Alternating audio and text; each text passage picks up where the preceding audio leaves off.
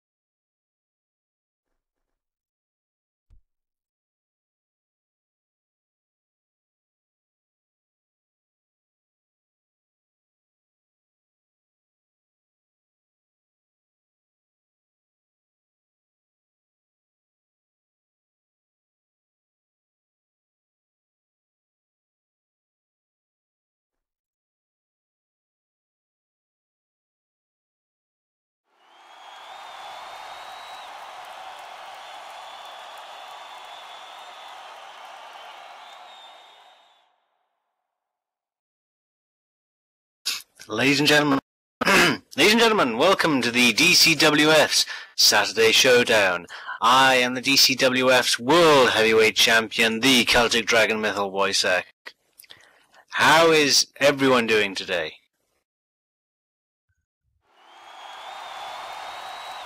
Applause is good. Applause is good.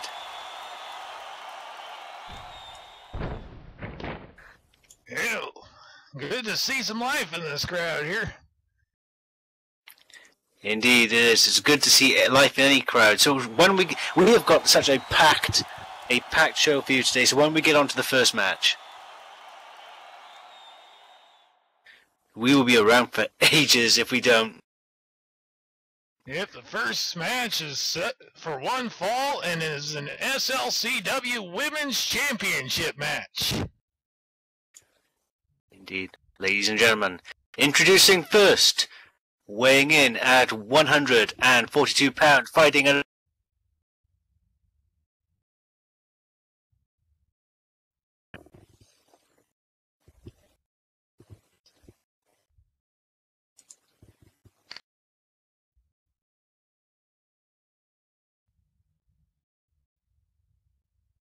I think he meant to say, coming out of Detroit, Michigan, this is the showgirl, Kendra.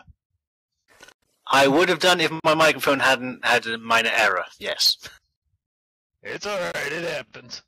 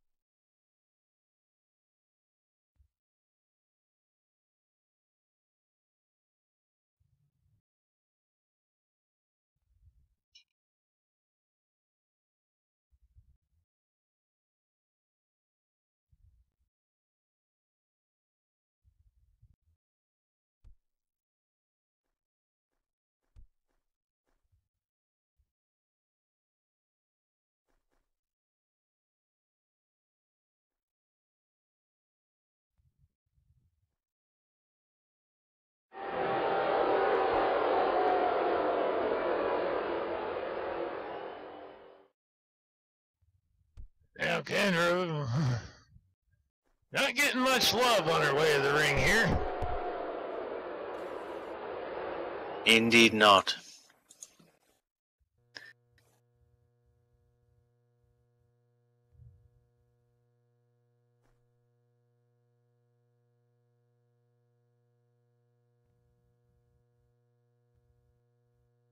Is it just me, or did a chandelier just fall? That is a stripper pole. Stripper pole. Don't get that any on me.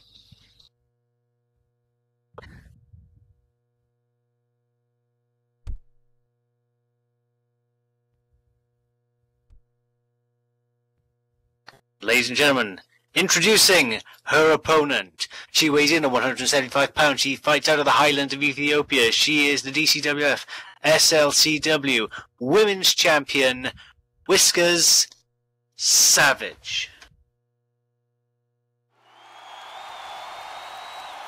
I didn't know Ethiopia had islands.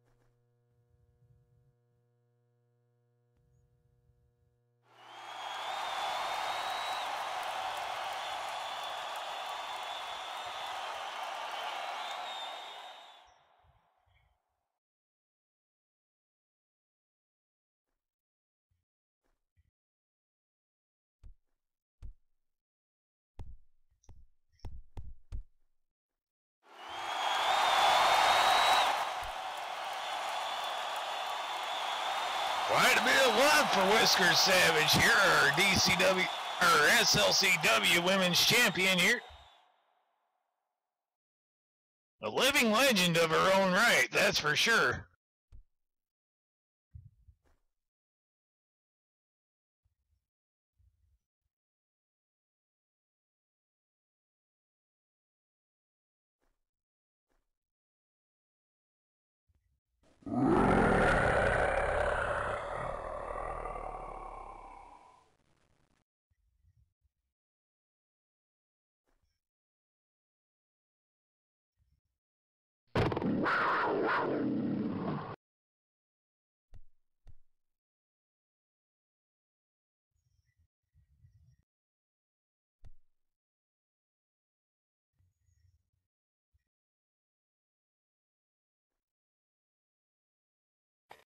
Ladies and gentlemen, one full match. Your referee, Dick Witham. Now, indeed, the highlands of Ethiopia are actually in the northeast part of Africa, known as the Horn region. Place of a few Wonder battles. how many immortals come out of there. No, that's Scotland. Don't often see many dicks in the ring, do you?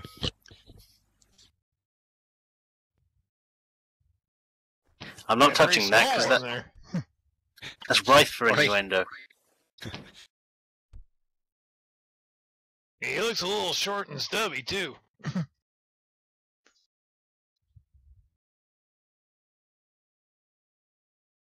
Looks like a college undergraduate.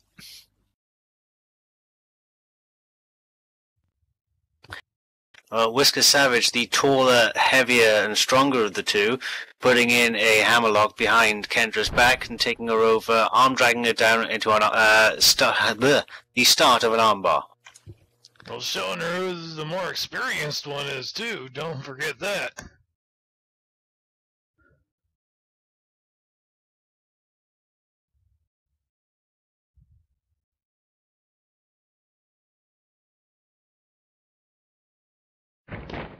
Well, you're not going to end a match that quickly with an armbar. I mean, well, you've got to be lucky, or you've got to be facing a member of the Spirit Squad to end a match that quickly with an armbar. And it just shows us Kendra pulls Whiskers up and eye rakes her, blinding her vision for a moment while taking out her legs with a leg sweep, ducking down to the ground, sweeping the back of her knees up, following it up with a fist drop, and then a pin. We've got a pin, we've got a 1, we've got a 2, no, we've got a 1, just a 1. I've seen some MMA fighters typically to an armbar, but yeah, in pro wrestling, it's more of a wear-down tactic.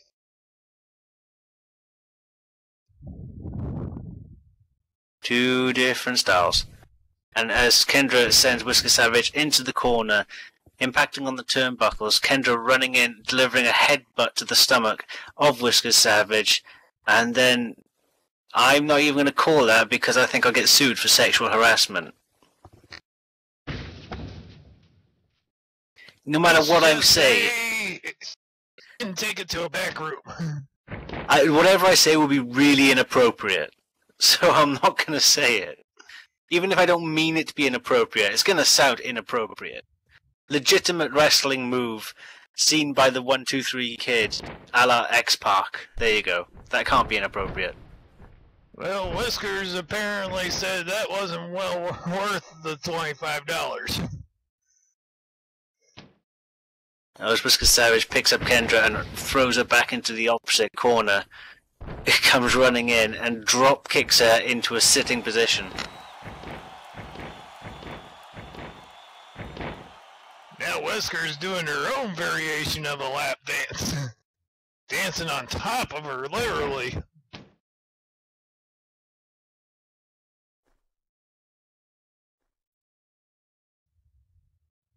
And now Whisker's pulling Kendra back into the center of the ring, and putting the elbow into the knee and driving it down into the mat. He's definitely working on, at least for the moment, the leg of Kendra. Yep, here we go again with more wear-down tactics. We get a 1, a 2, just a 2.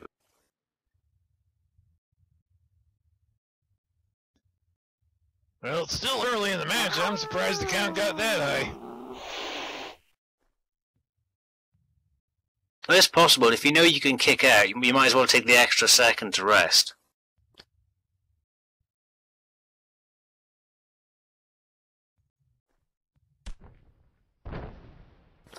Whisker Savage delivering a high knee to Kendra, knocking her back down onto the mat. Yeah, I'm sure I was feeling that one.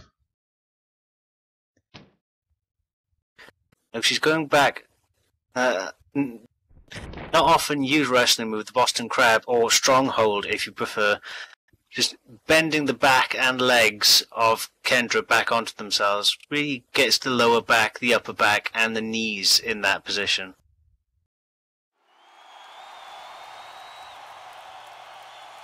Yep, a few more moves like this. I don't think Kendra's going to have much energy left in her. Well, I mean, you can fight with a broken arm, right? You could probably fight with 2 broken arms, but if you've got problems with your legs, you're not going anywhere. Well, not to mention, I've been in that Boston Crab before. It wears you down. As Kendra manages to spin out of it at least, she manages to just twist her body enough to throw Whisker Savage off and out of that Boston Crab maneuver. Some good athleticism the way she got out of it there. Oh yeah, but it wrecks your back trying to do something like that. I mean, you're trying to twist fast enough to throw someone off you. It's not a really nice way to get out of something. Oh, I hear you. That's when you want a chiropractor backstage.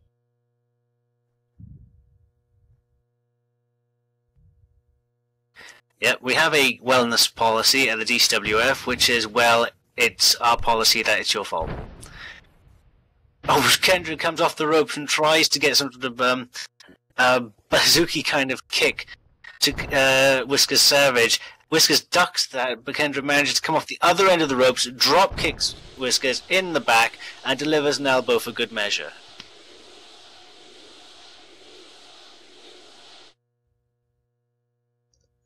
Champ's starting to look a little bit in jeopardy here. He shares a punch, a kick, soul butt, kick, turn kick. And a spinning, I don't know what that was, but my camera was out of position. But now we go for a pin. We got a 1, a 2, and a no. No, just a 2. Well, Whiskers doesn't generally give up that easily. Yeah, well, as a side note, Whisker Savage picked up the SLCW title at our last pay-per-view War Games, where she recently defended it against a large amount of women, in Corey Kruger. Oh, we got a pin roll-up. We got a 1, 2, just a 2. Yeah, let's just say she defended against a slew of former champions. There's a lesson in experience right there. You always want to watch your back against a champ.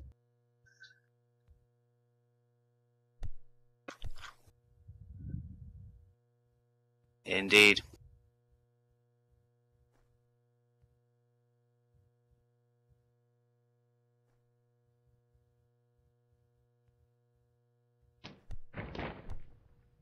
Oh, that was a missed opportunity.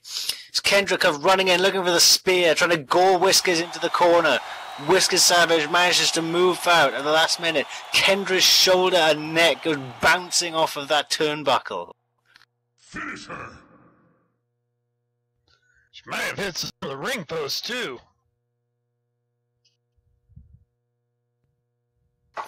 Fortunately, my camera always seems to be out of position. Well, the camera going to the monitor is always out of position. I can never see what anyone hits, but she hit something hard.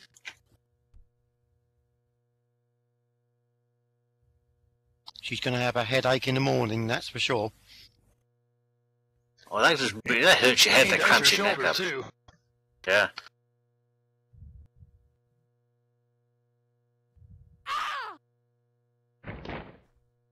I'm just tossing her. It's like the hair toss. It throws her over the ring. She would be going for a pin right now, in my opinion.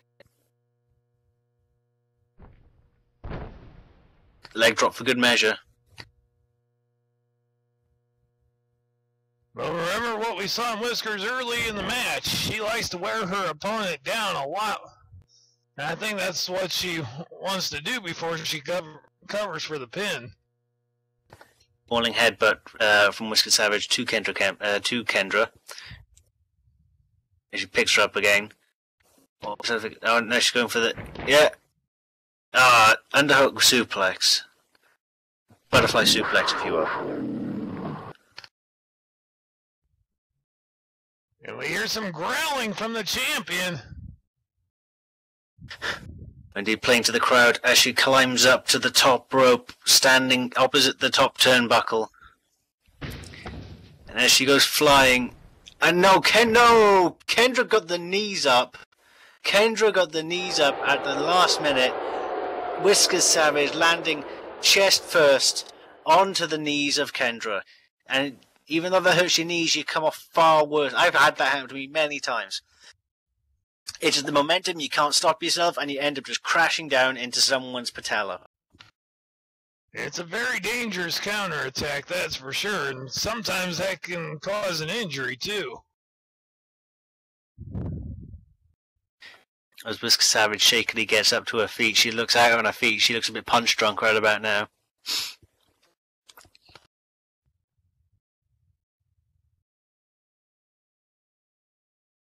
Both struggling to shake out the cobwebs, it appears.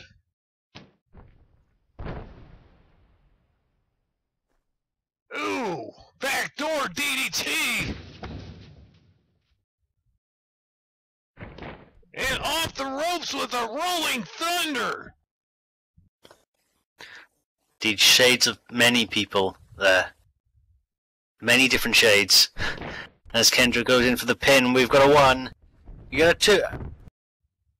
3? It looks like we got us a new SLCW Women's Champion, Kendra. Whoa, that's a surprise.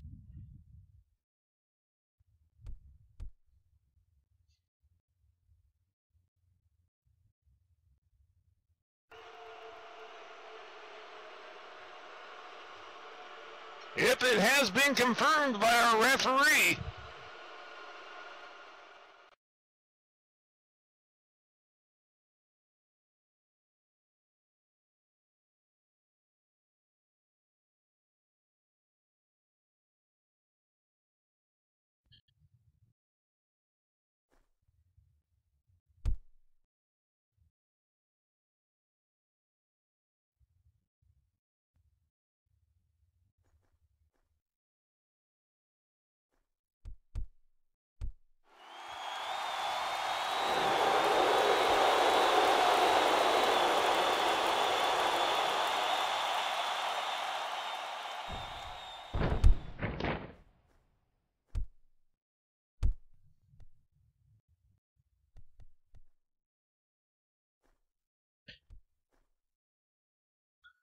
Well, she definitely went through a whole lot of abuse, though. Whiskers did not make that match easy by any means.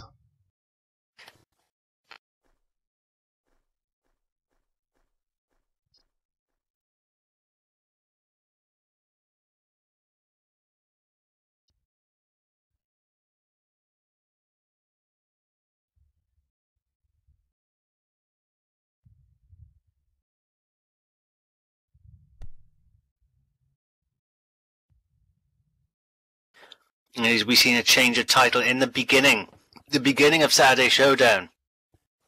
And the next match coming up has even more has connotations to future possible championships.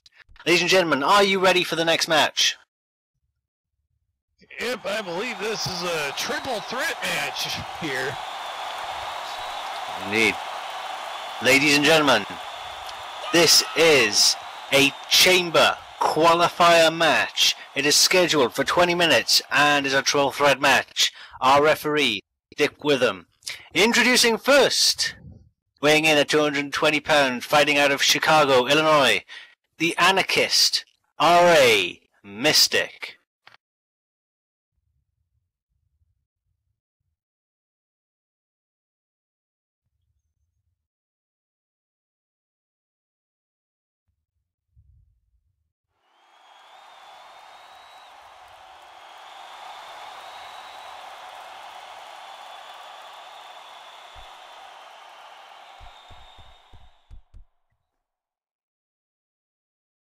High five.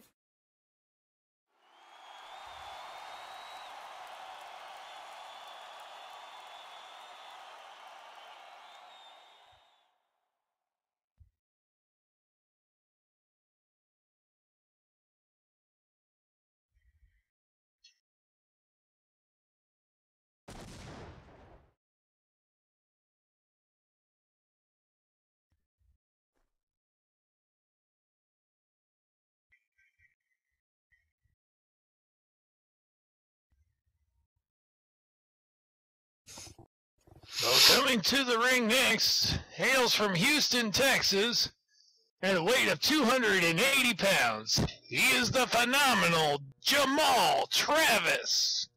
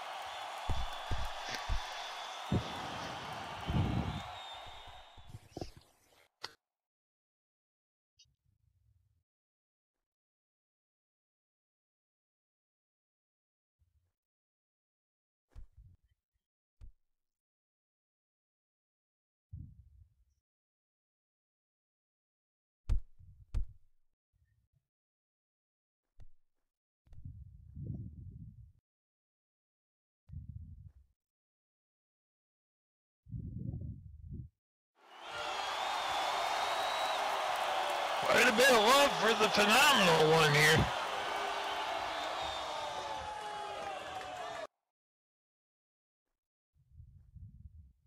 Indeed, quite a bit of love for Jamal Travis. R.A. Mystic himself isn't that bad of a wrestler. In fact, he was quite good of a wrestler when he's coming through his rookie years and into the DCWF. And next, coming to the ring, their opponent, weighing in at 235 pounds. He hails from Las Vegas, Nevada, the former DCWF heavyweight champion, the gambler, Ace Nightfire.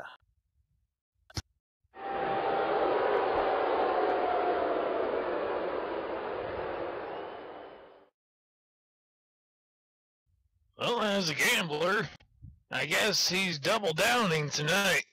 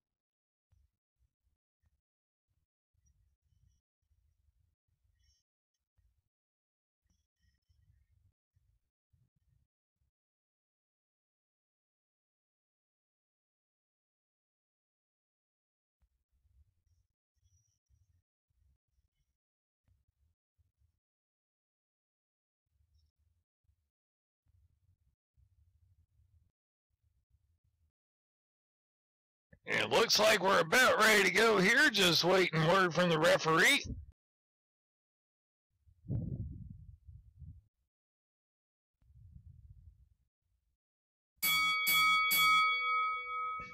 And there's the bell. We are underway. Indeed, we are underway, and I must remind people this is a triple threat match, and it is a qualifier for the cage at Blizzard. Elimination chamber at Blizzard, should I say. What that pretty much means is the first fall wins. Indeed, this is one fall.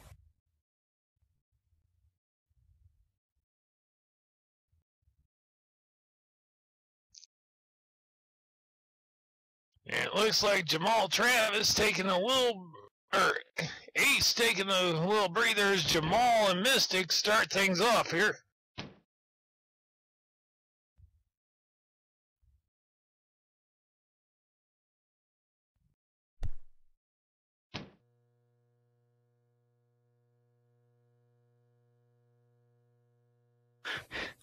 Well, indeed, you can't really be counted out for this.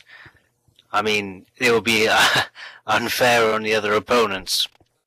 But, yes, Ace is probably doing something a bit smart and taking his time on the outside of the ring, letting these other two people fight themselves and tie themselves out while Ace... Drop kick there from Mystic. Indeed. I mean, it's not a fair thing to do, but it's a smart thing to do. As RA sends the Phenomenal One off of the ropes and comes in and lays him out with a clothesline. I think somebody slapped a kick me sign on the back of the ref there. I don't think he's noticed.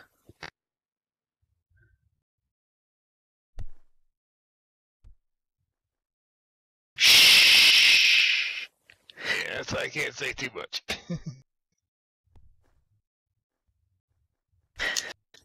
That's what he gets for being a nerd.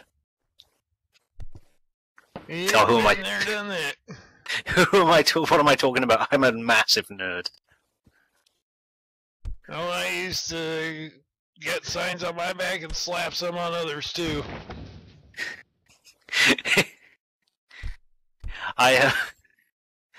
It's like the worst form of taunting. It's like you just turn yourself into like the crappiest billboard ever. Sometimes it's just fun pranks though. Oh wow, the Phenomenal One sends R.A. Mystic over the turnbuckles and onto the outside of the ring. And let's see if Ace will get a few quick cheap shots in, and he does, kicking R.A. when he's down, getting some shots in, and maybe hopefully trying to secure a victory by, you know, just not exerting himself too much. Well, when they come into your yard, you gotta protect it. I wouldn't say this is Ace's yard. He's more like a vulture on the savannah.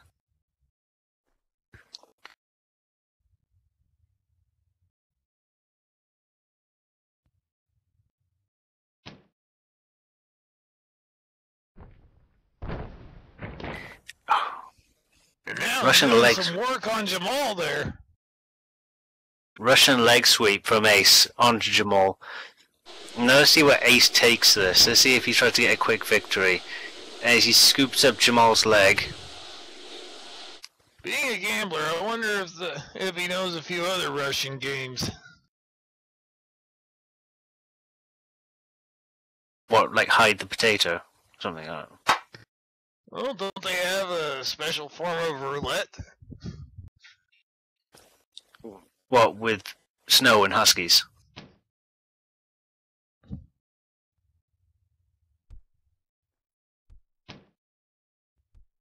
Or spin Ace. Or spin the Ace. vodka bottle? Yeah. Ace hooks up Jamal and then brings him up and brings him back down to a stalling vertical suplex.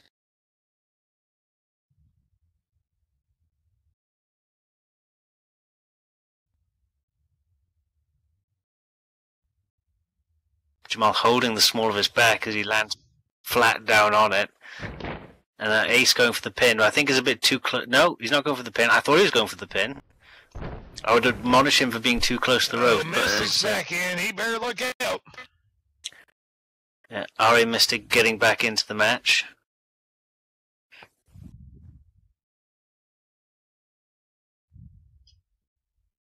I think he's saying he has a broken heart, but I'm not entirely sure. I don't think the wellness policy covers that injury. Nope, as Ace is going for the pin, hooking the leg back up. We've got a 1, we've got a 2, and nope. Nope, broken up by RA before it hits 3.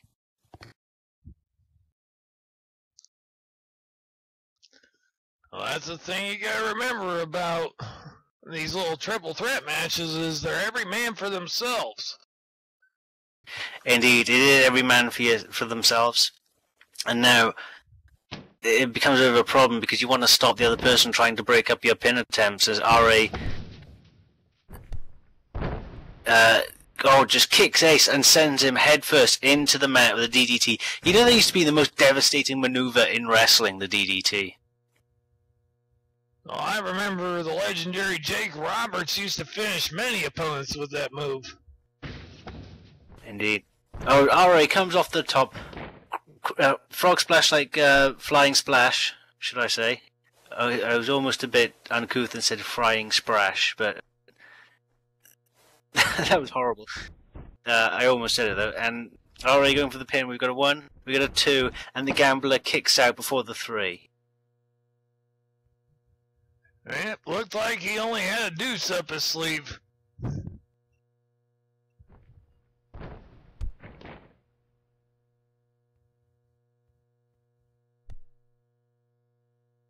Now Mystic holding his throat, I guess he's trying to tell the ref he was choked or something.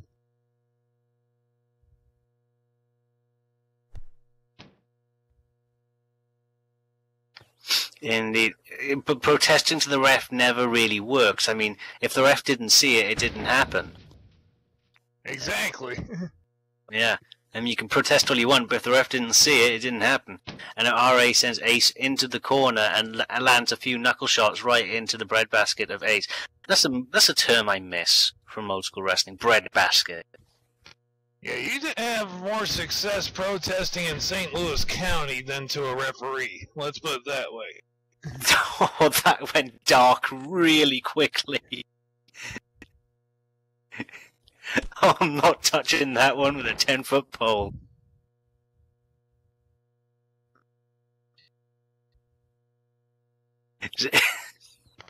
Well, at least do it in St. Louis County, you might win a prize. As the gambler, Ace Nightfire, kicks RA back down to the ground. Manages to pick him back up, or not.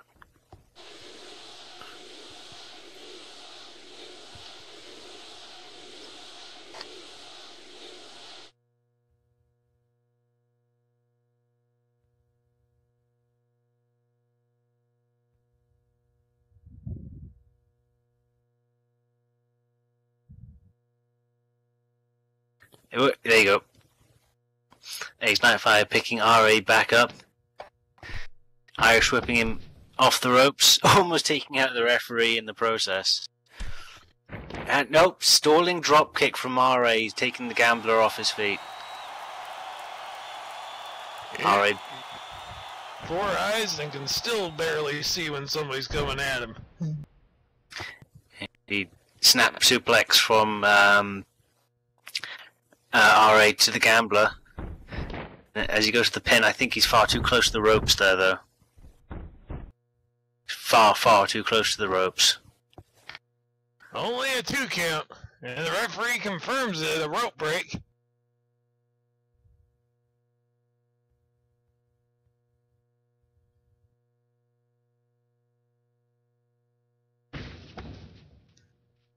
Yeah, with the referee's hair, I wonder if he's related to Velma.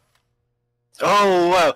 We got Suicide dive, tope con hilo attempt from R.A. Mystic onto Jamal Travis on the outside. Jamal picking him out of midair and slamming with a powerbomb down on the apron. That's going to take R.A. out of the match for some time.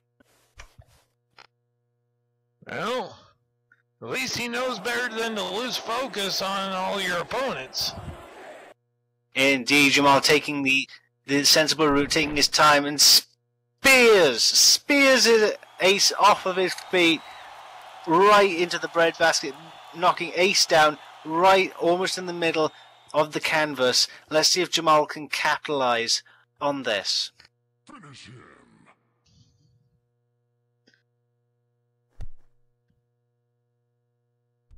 It looks like that breather is just what he needed there.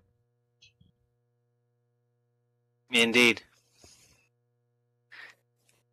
And we got another stalling suplex. No, jackhammer suplex. It's a jackhammer suplex from Jamal.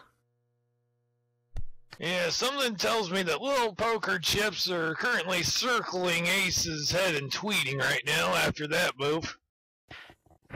Jamal Travers invoking the spirit of hard gay. Let's see if it works. It did!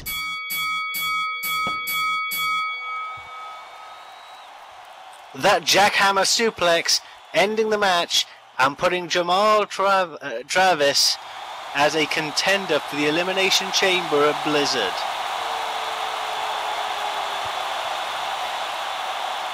And in the spirit of hard to gay, I have to say, jackhammer suplex. Woo!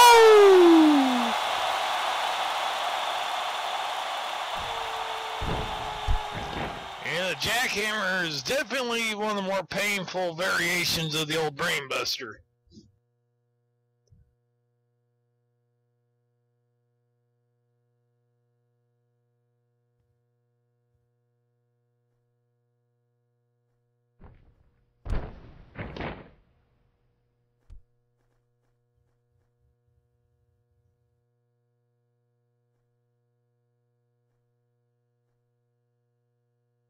If you excuse me, commentary, I have a match to prepare for later on. So I will leave you with your next commentary partner who will be coming down shortly.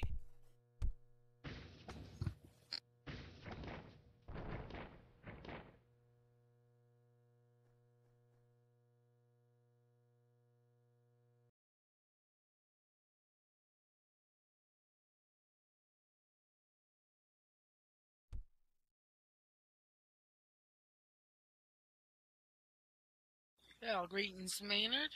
I'll be your commentary partner for the rest of the show, at least, I think. I don't know. Still a little ticked off about earlier, but I can put that aside and concentrate on what we got coming up next. Next is our next. I think I took one too many books. Well, hope you're doing okay after that tough match. Oh, I'm tired. Oh, wait. Next is supposed to be the next Elimination Chamber qualifying match, but... Oh...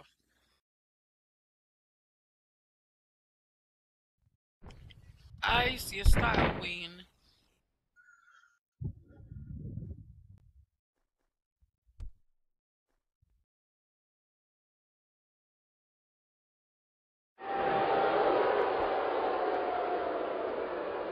Edith Himmel making her way to the ring right now.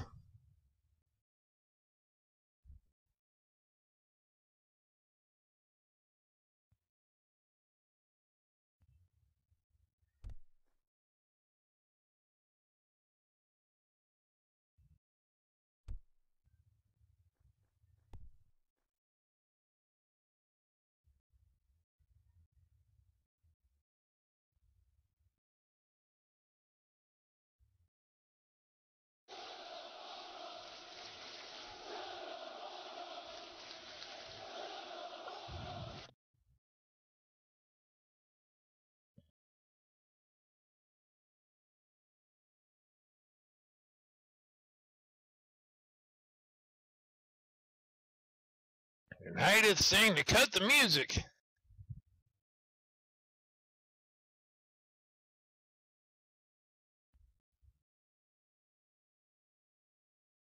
And now saying it wasn't a bordello and a wrestling ring have in common?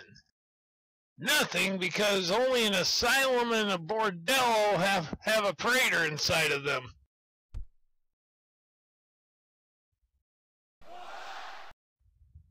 That's the most confusing riddle ever.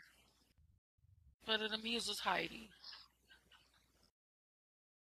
Indeed it does, as she laughs a little hysterically there.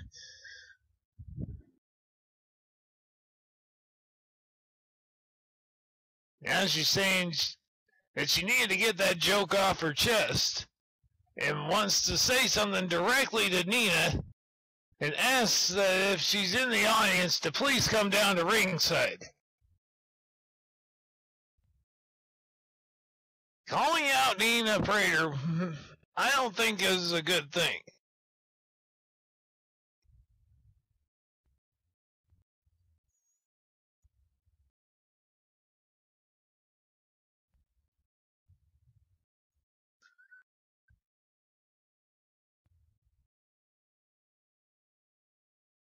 I do believe I am seeing her in the crowd, but a little hesitant to get up. Heidi says, I want to offer an apology for the slap last week. However, before I do, may I expound on my little riddle for everyone here who isn't in the house. What? Oh, isn't in the know. Never mind.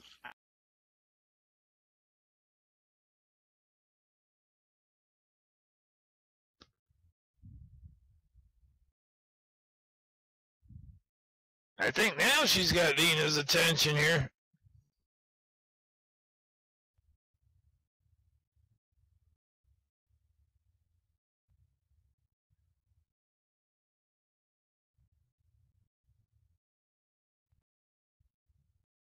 And Heidi's again calling out Nina Prater.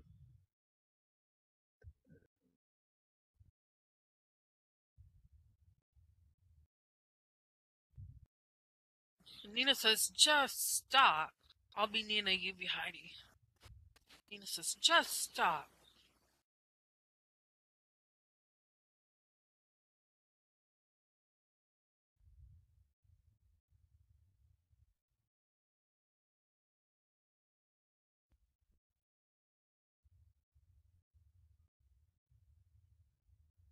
Uh-oh, Nina's got the microphone now.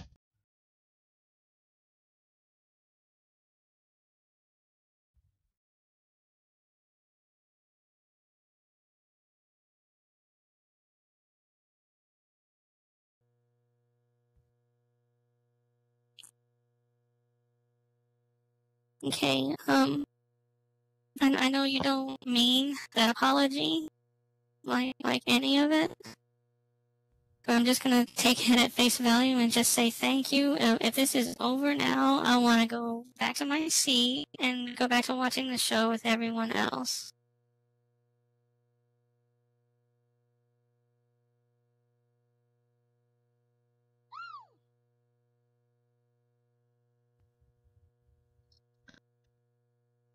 And Heidi's saying, no, no, no, Nina, I want you to know how sincere I am by telling these people what I found on your personal file in the DCWF office. The one that I know they meant to shred since you quit. By the way, she also read that it's a stipulation that if you ever decide to work in this business again, that there is a no-compete clause. So she can't just work somewhere else for 90 days.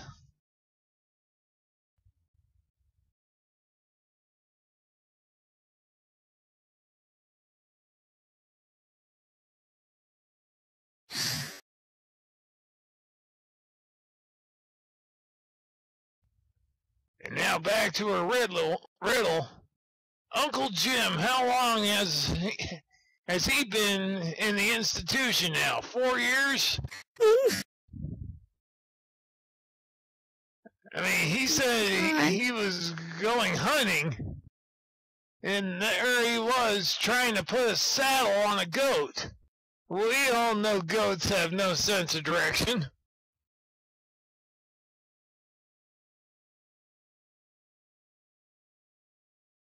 Oh, that's just cold.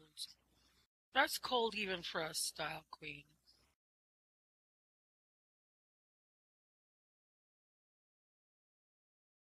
Yeah, you can see that was bad.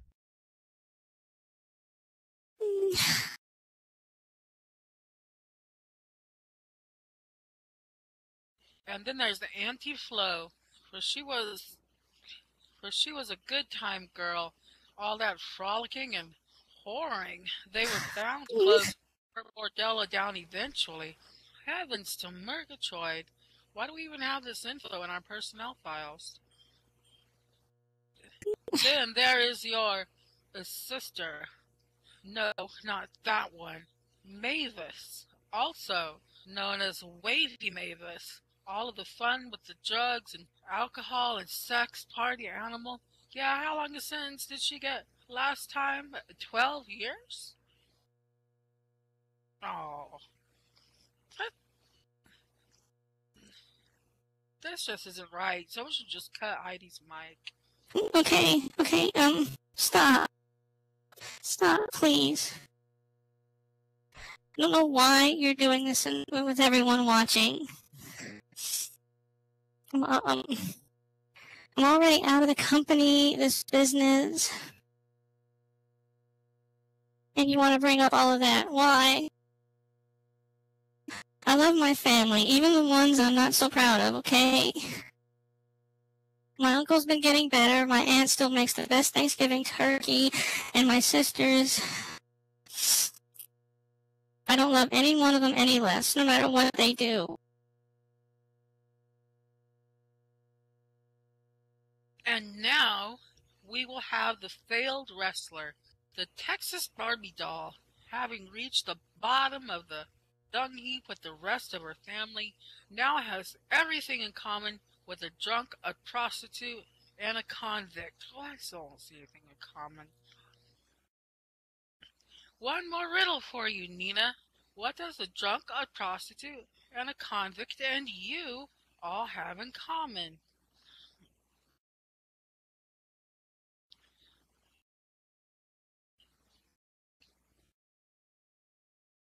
Everyone will agree to this. You aren't and never will be a model like me.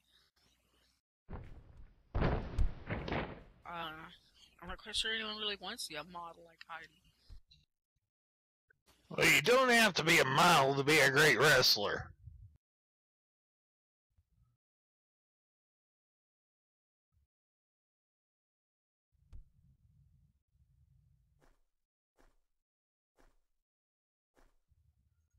Oh, now what's Heidi up to? So she's trying to climb on the chairs.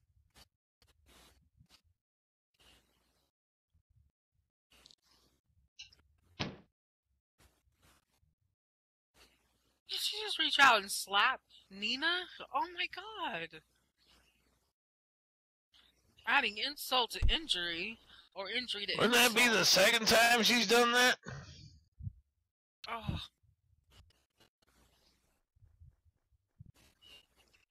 That was just cruel. Cruel and unusual. Very unusual. I bet if we looked in Heidi's file, we could probably find some unsavory things, but we won't sink to Heidi's Probably more stuff. issues than Mad Magazine. I like that. Well, okay, ladies and gentlemen, let's go ahead and carry on. Our next match is another qualifying match for the Blizzard Elimination Chamber. Shall I go ahead and bring out our opponents? Yep, our first. Someone should give Nina a tissue. This is really sad. I'm Well, sorry. our first competitor comes from the house next door at a weight of 205 pounds. He is the Neighborhood Watch, Wolf Windshadow.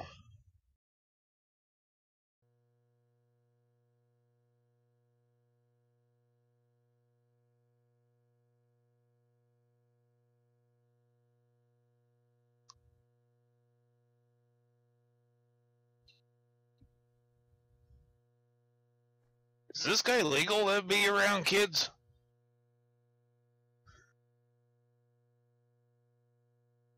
Well, that's why we don't let kids wrestle here.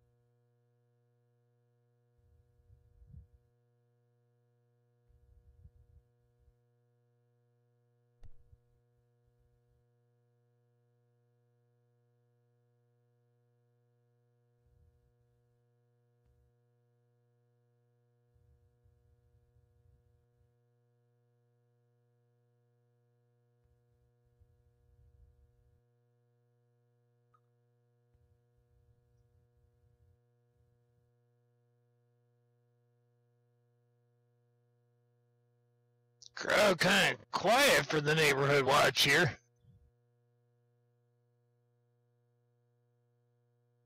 Well, Wolf is one of our old-time wrestlers. Old-time? He is one about the old guard. He is making his return here at the DCWF after a bit of a break here. So, might just take the crowd a match or two to get reacquainted with him, but trust me, it's worth it.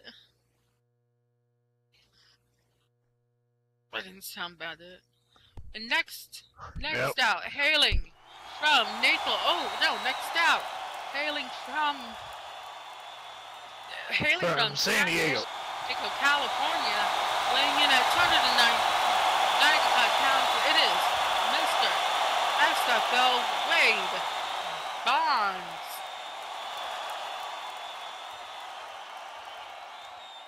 A huge ovation for Mr. SFL as always.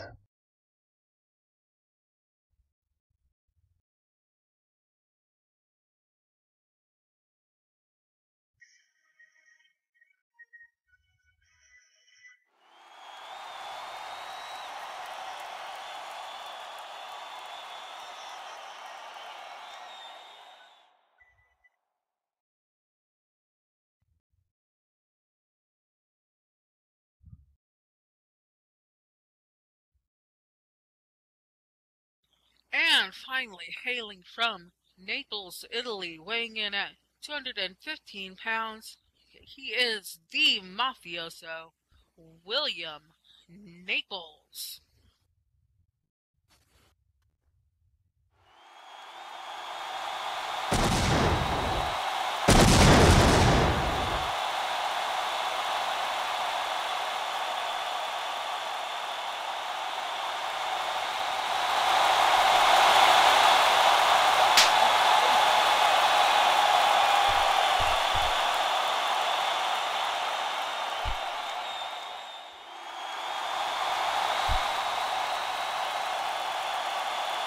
Quite a diverse trio of wrestlers in this match, that's for sure.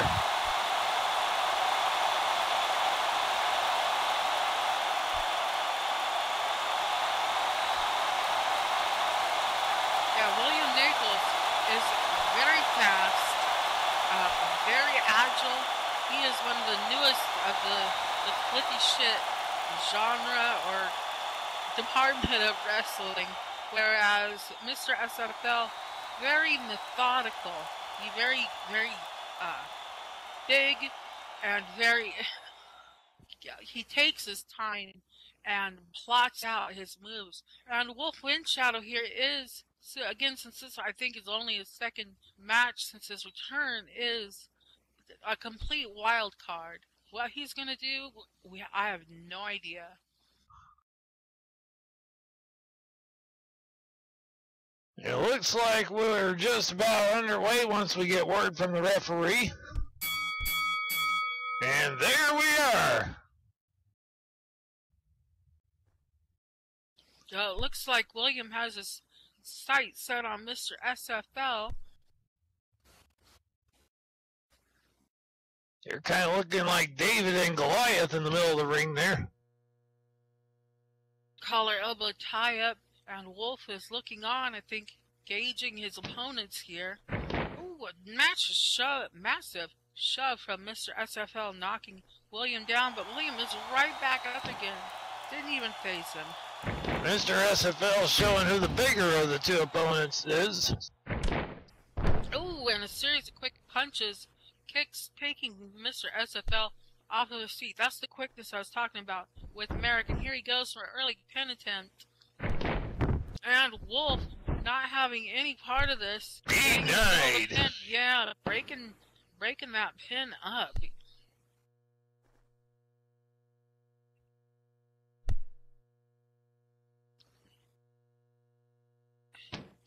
William can't be very happy about that. Ooh, big right fist, and another from Wolf. Should watch that closed fist. Does anyone ever Well, I think closed fist is legal in this match, considering that it's only to the first fall.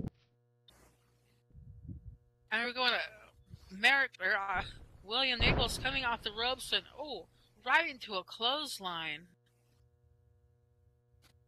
Mr. SFL back up to his feet, turning his attention to Wolf. As Wolf, I would move away from the big man. Maybe go try and get a pin on William. William's like, really? I think Dick should check on William. It looks like he really got his Well, the neighborhood watch is wise. He should be watching out for Mr. SFL there.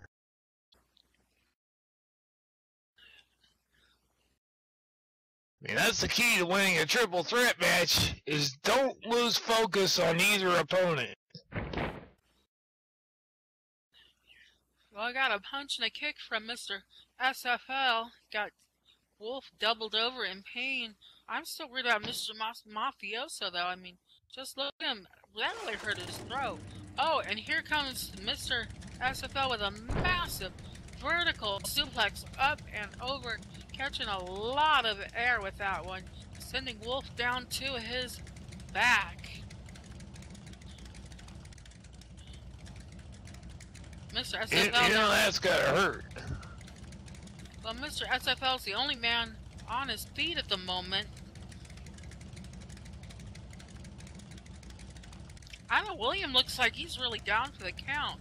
Literally. Maybe Mr. SFL should go for a quick pin on him, but, you know, I'm not the one calling the shots. I'm just calling the shots as they happen.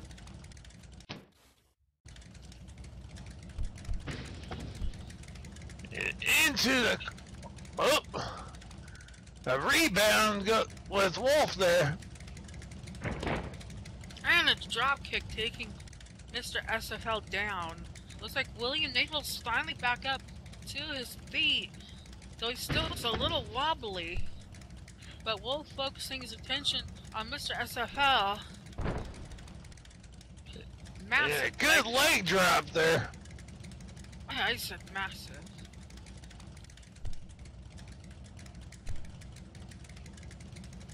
That's easy to do. And here goes Wolf for that quick pin. Oh, and Mr. Mafioso coming out of nowhere, breaking that pin up. Well, these guys have to pay attention to the last match, where they got R.A. Mystic out and down for the count. Well, not really down for the count, but just out of the match, totally. So it was... Remember, divide and conquer. Exactly. Exactly. Couldn't have said it better myself. Really couldn't have.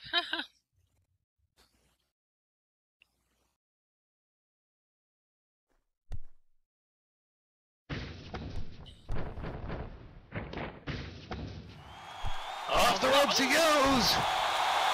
And the behind drop kick, sending Wolf down to the mat.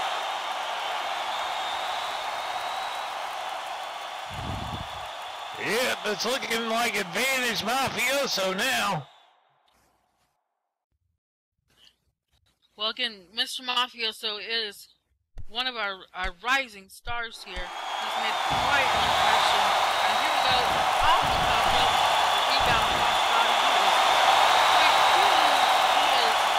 That was a win-low quick, I'd say. I think that was a tackle for a loss. 1, 2.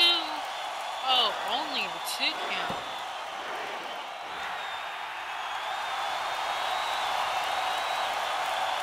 Mr. Mafioso dragging Mr. SFL up to his feet, but oh, Wade countering with a big punch. Wolf back up to his feet. And Mr. Mafioso looks a little dazed.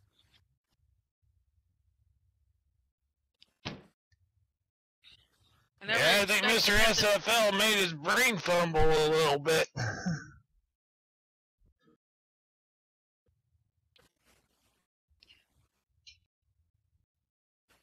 Well, but he's not going down, though.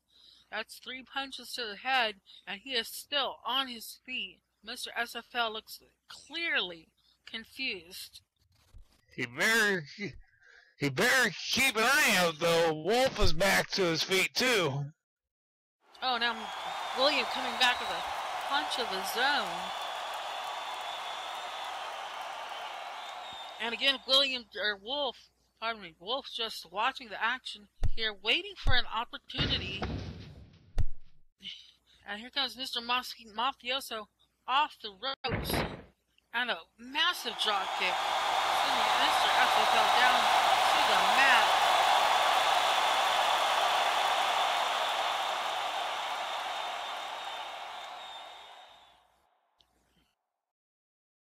What does Mr. Mafioso have in mind for Mr. SFL? Hard to say here. Oh, he took a little too long. Mr. SFL fighting back. And here comes Mr. SFL punching his way out of that hold. Looks like we're on the next down here.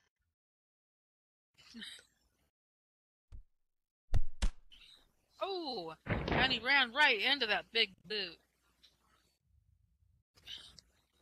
Does he still clean his boots? They're paper mache. They're just for show. I was gonna say, I mean, having a football background, you never know when there might be cleats under there.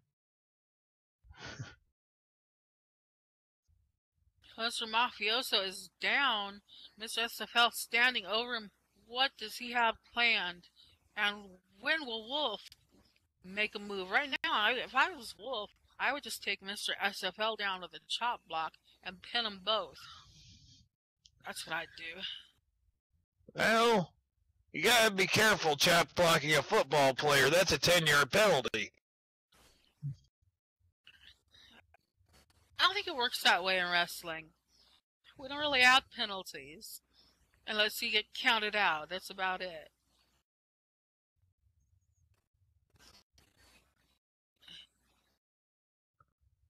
Well, Mr. SFL, or pardon me, Mr. Mafioso, too many misters in the ring. Mr.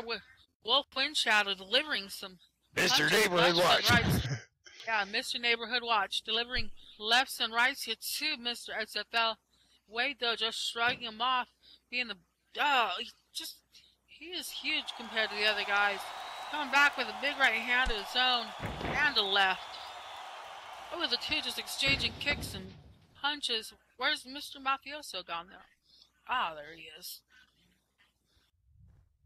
Yeah, next we'll probably have those guys from, Mr. Men, like Mr. Silly, Mr. Happy.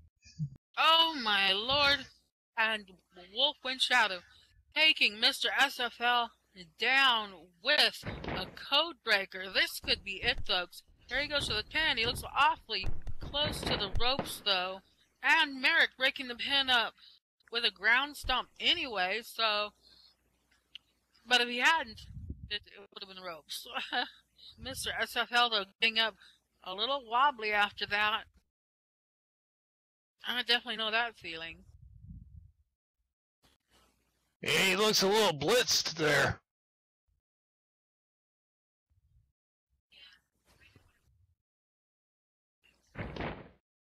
Ooh, a big kick from Mr. SFL. That has got to take the wind out of you. Take the wind out of the wind shadow. No, it's just a shadow.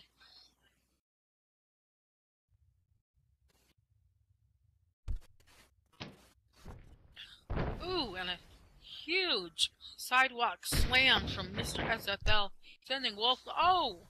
And Merritt coming into the sunset flip. Here's the cover. One. And Almost got the upset. A 2.97. Well, just round that up to 2.9.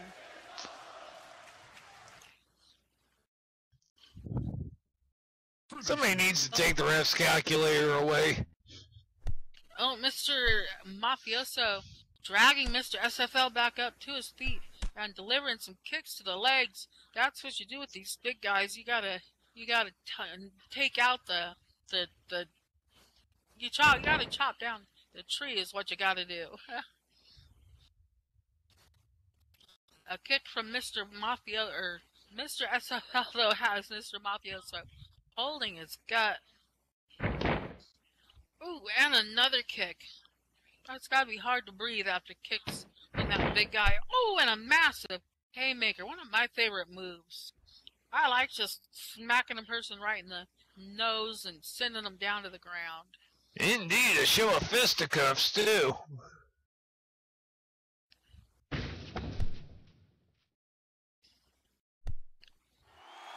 Oh, Mr. Mafioso, though, taking Mr. SFL back down to the mat and coming off the ropes on Shining Wizard. Oh my God, a basement dropkick. He was just taking it to Wolf. And it's just like I was talking about before, dividing and conquering. 1, 2. Oh, and Wolf kicks out. How did he do that?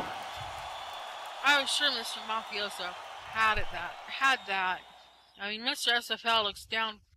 Well, I won't say down for the count, because no one's counting on him, but... Well, you did mention before that he's kind of a wild card, you know. There's no telling how much he still has in him. I think they're all wild cards at this point.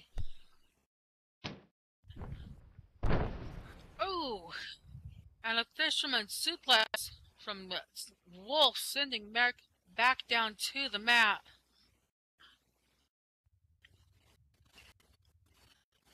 And Mr. Mafioso looks like he is in pain, holding his back. He's actually looked like he's been in pain quite a bit of this match.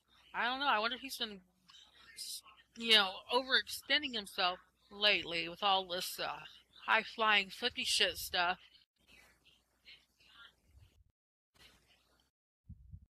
Mr. Oh, now you can laugh that you said extend. Oh, I said extend, not extends. And Mr. SFL and Wolf Windshadow here facing off in the middle, or close to the middle of the ring. William Naples still holding his back in pain. Ooh, and a massive chop block taking Wolf Windshadow down. Wolf's holding his leg. Mr. SFL, they have done some damage there. Indeed they have. Wolf is back up to his feet, though. Ooh, hulking up. Uh-oh. It looks like this might not be good. Sometimes pain just motivates people. And Wolf Windshadow seems like the kind of guy who gets motivated by pain. Well, Mr. I mean, just looking at this guy. I know, he's kind of scary looking with the long hair and the tattoos. I say scary, I meant sexy. But Merrick, or William Naples coming off the... Whoa! What the hell? Coming off the ropes. Mr. SFL doing a back body drop, sending Merrick into Wolf Wind Shadow.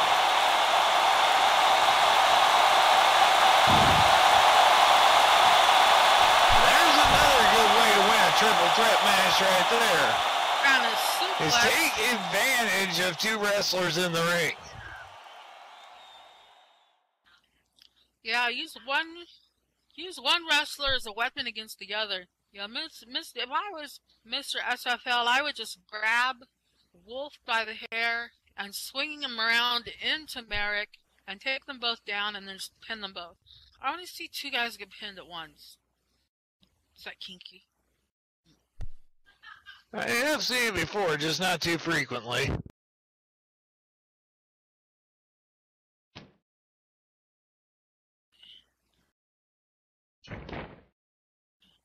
Mr. SFL telling Wolf to bring it, and Wolf is bringing it. There's a series of punches now coming off the ropes. And another clothesline, a big one, like what took Merrick out for probably 5 whole minutes there, holding his neck. Merrick is still on the ground, holding his back. Again, this would be a good time. Ooh, fist drop from Wolf. It would be a good time for Wolf to capitalize and pin Mr. SFL. But it looks like he wants to dish out a little more damage first. He better not lose focus on his other opponent while he does this. Ooh, he attempts to pick up Mr. SFL, but Wade comes back with a kick to the gut, knocking the wind out of the wind shadow again.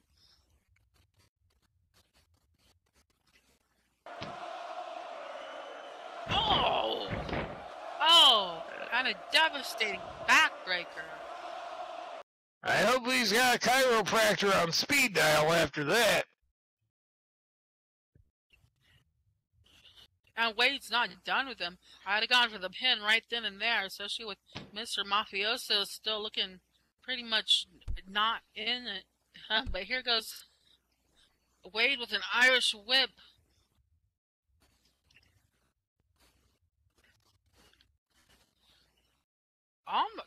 Looks like he almost whipped Wolf into the referee. Wolf here tangled up in the ropes.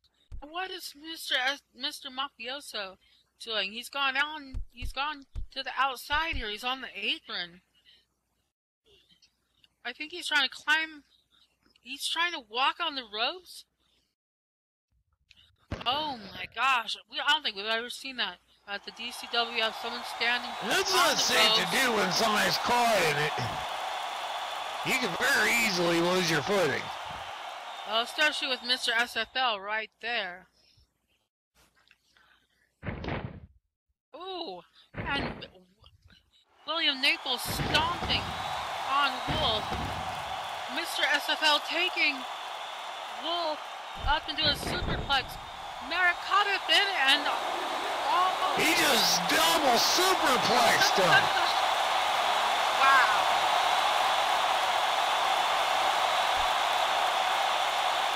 He just took both of them down. Incredible feat of strength by Mr. SFL.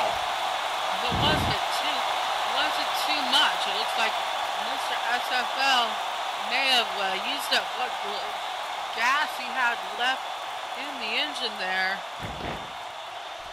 I don't want to know about Mr. SFL's gas. And, whoa, and there it is. There's a 3 count. Ladies and gentlemen, your winner by pinfall, and the next person for the Elimination Chamber, Blizzard, Mr. SFL Wade Bonds.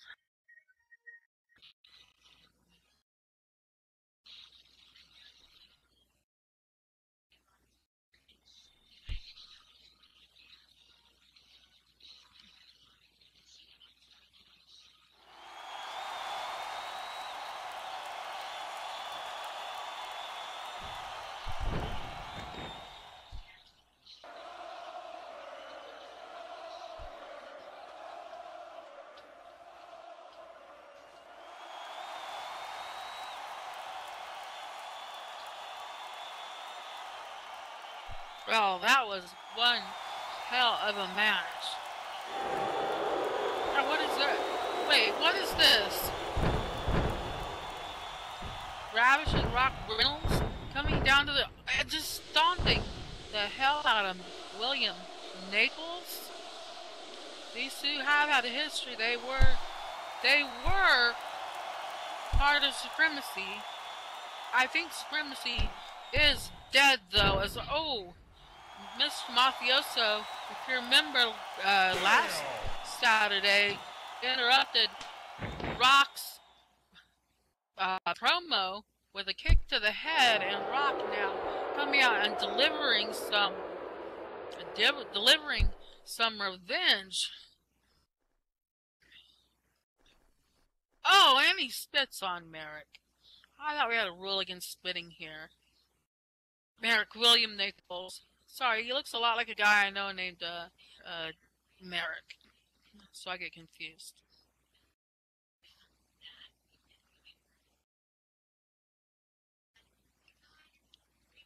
Wow.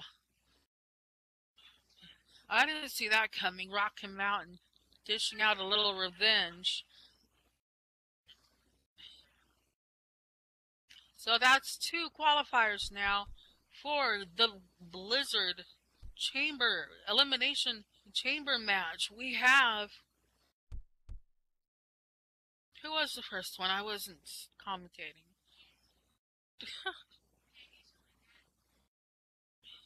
You don't remember? Oh my god. Really?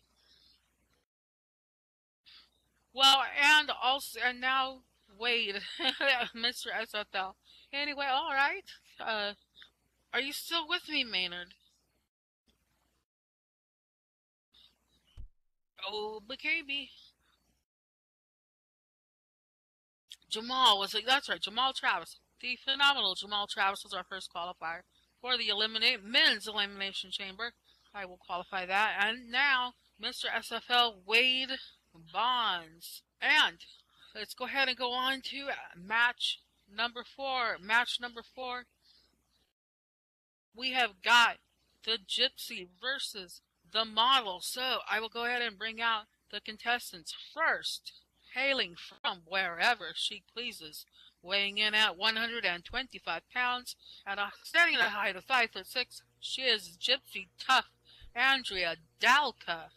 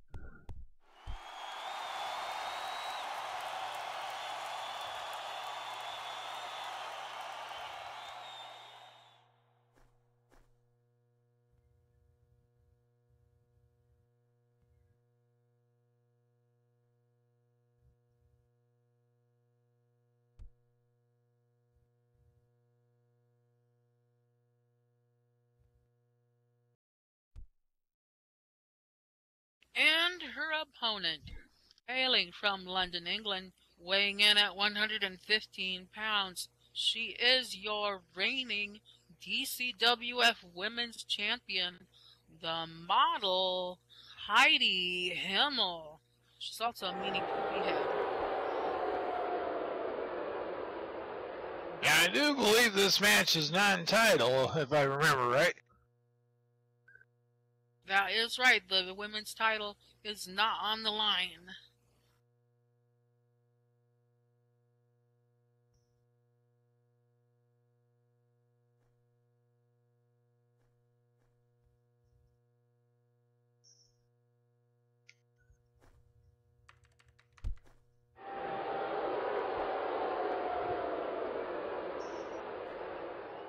And of course, Edith Himmel, accompanied to the ring by Lady Tara. Of course.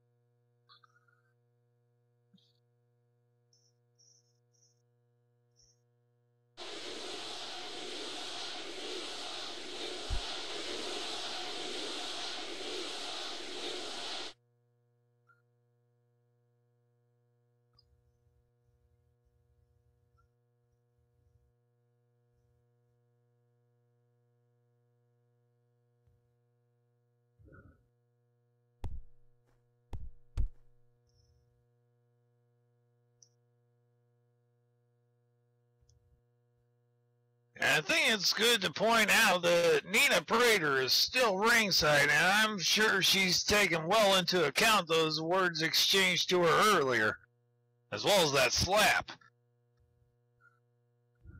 It looks like Lady Tara is trying to get into Andrea's head there with her put-downs, her slander of Andrea. The two ladies meet up in the middle of the ring, though. Collar, elbow, tie up, and Heidi immediately shoving Andrea off of her. Andrea's shoving back, though. So pushy match. Now they lock horns here.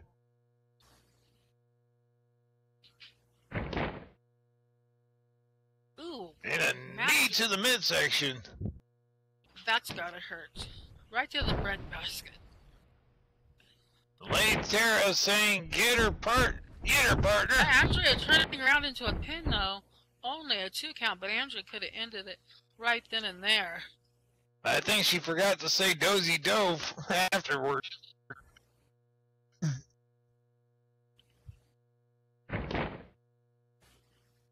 Now Andrea powering out of that headlock.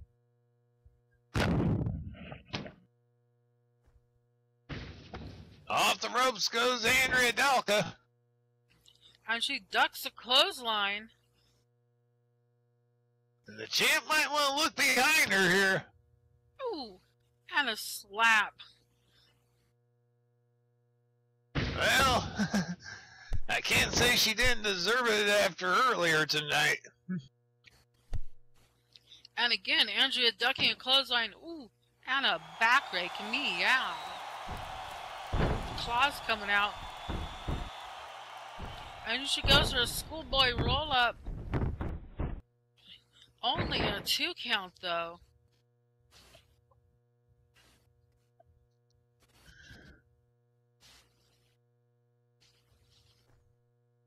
Let's see, 2.1.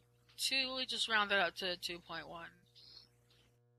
That's something you gotta remember about gypsies, is they are full of tricks, and Andrea Dalka is sure showing that so far. Well, Lady Tara is just, I think she's just being flat out racist out there. Trying to get into Andrea's head, I'm sure, but still, that's just low.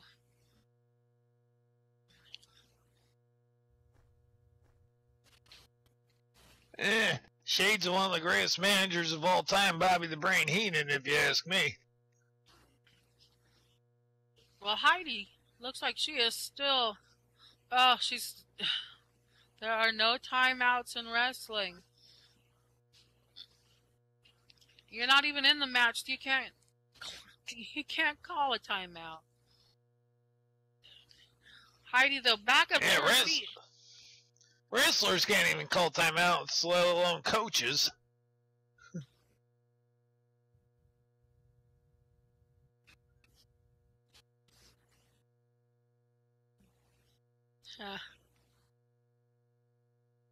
Heidi using the ropes to get back up to her feet. It looks like she's still...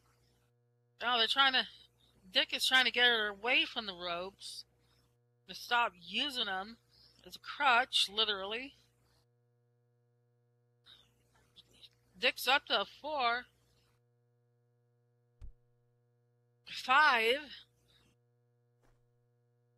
And Heidi finally off the ropes. I didn't know you could get counted out for sitting on the ropes. I didn't know either, but you know, I can't think of anything better to happen to a style queen right about now. Anyway, Yeah, kick to the gut. Normally you only get penalized for stalling in freestyle wrestling. Heidi performing a sunset flip, though only able to get a 2 count off of Andrea. What do we got? A 2.43, or just round that up to 2.4.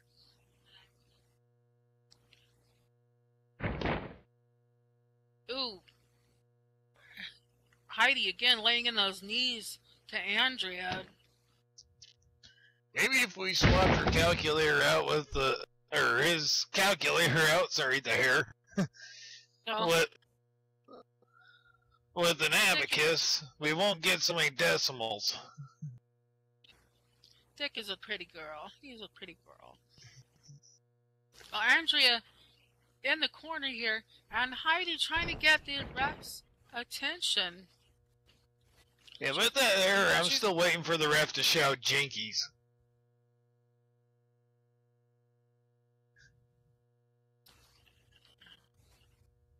And of course, the ref doing what refs do best, turning their back on the action to check out the person who's interrupting them. And the champion calling the ref a muppet. That's British slang for a dummy, because they don't care for the Muppets over there. And Tara taking advantage of the distraction too. The leg Andrea out there in the corner. Now Heidi laying in the boots on a foot choke. I don't know, I've always liked Fozzie, Gonzo, and Animal.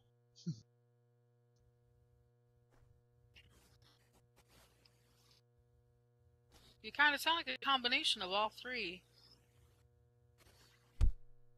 Wacka, wacka, wacka! Dick admonishing Heidi for the chokes. Heidi getting all up in Dick's face. So again, Heidi, as far as I can tell, the ref doesn't see what's going on in the corner here. And now, Tara laying in the foot chokes. Well, it looks like Velma, the referee, needs to get a clue here.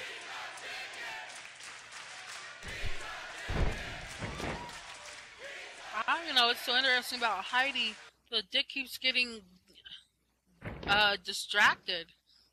Tara's wearing a lot less clothes. And now Heidi dragging Andrea into the middle. It's not hard to distract this referee. All you gotta do is flash a computer screen. You think Heidi has one of those in her bra? That might be considered a weapon. And here goes Heidi for the cover. I have an iPhone. 1, 2. No, that's Rock's gig. He'd probably sue for copyright infringement. And only a 2.47. That rounds up to 2.5. So close, 2.5. Andrew, though, able to kick out.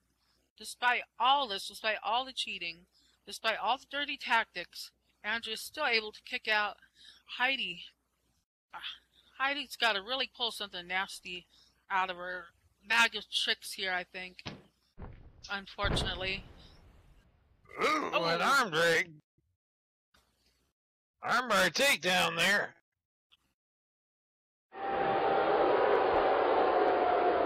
And she is digging that knee into Andrea's back. You can see the pain on Andrea's face clear from over here.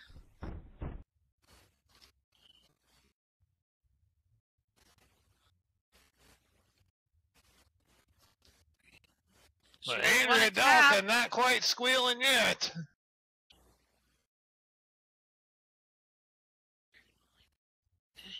Lady Tara calling Andrea a whore. That's a pot calling the kettle black. Indeed it is. But Andrea again able to power out of this of the armbar, and most gypsies Heidi will put a curse on you if you call them that. Heidi going immediately into a wrist lock.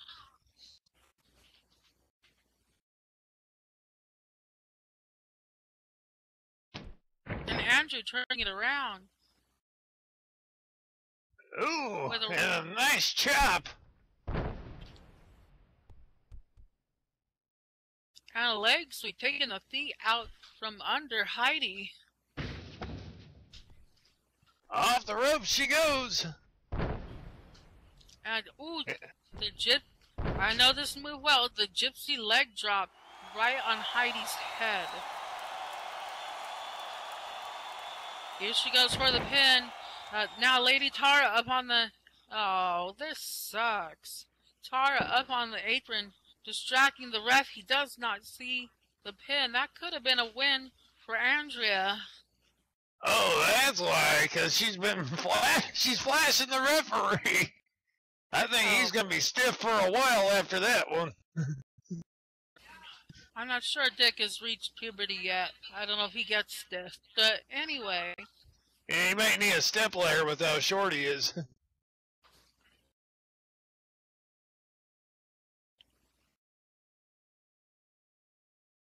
And now Andrew's distracted, telling Tara to get off the apron, leaving Heidi completely unsupervised. And an unsupervised style queen is a dangerous style queen. And now he's saying that his mom doesn't allow him to socialize with ladies like her. Mean horse.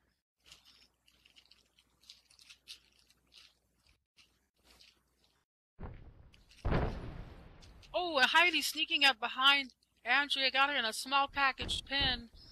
1, 2. Only a deuce.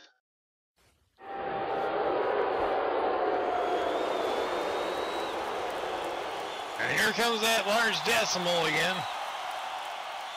2.43 rounds up to 2.4. Dick has to learn he only has to go out to the second decimal. He can round up. That's what real mathematicians do. But now Heidi back up to her feet. Andrea looking a little worse for the wear. And Tara, just got off the apron. Good.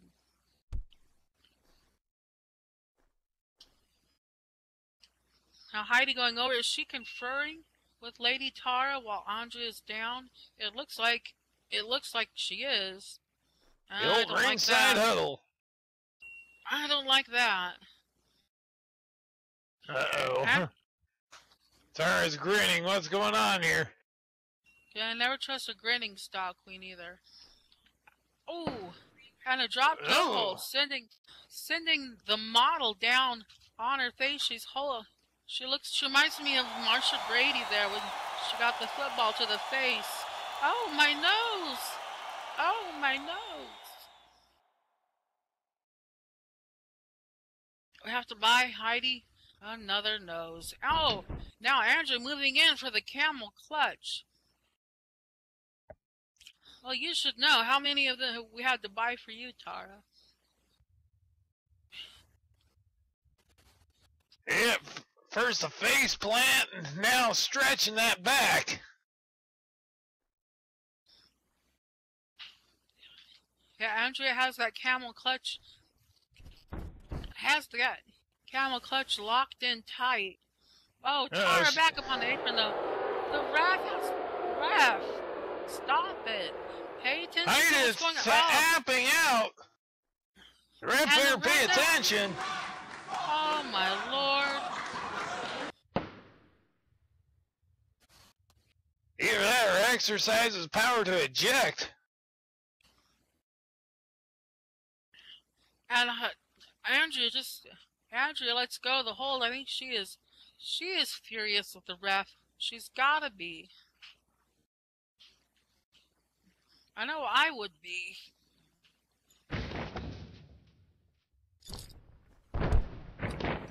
And Dalka saying, "That's it," and she slides out of the ring. Uh-oh. She's digging around under the apron. That's where we keep all the good toys. And Yep, she's that's got the gateway to parts unknown right there, and it looks like she's got a tambourine there. a tambourine. Oh no.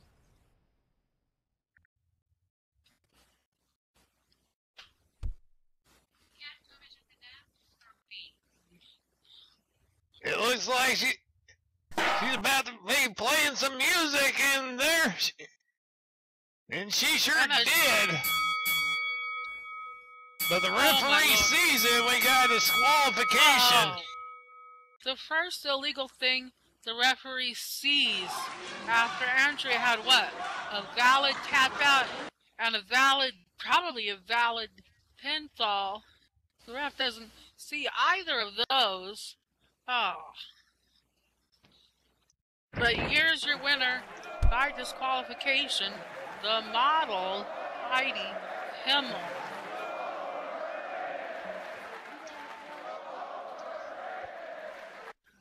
Heavens to Murgatroyd.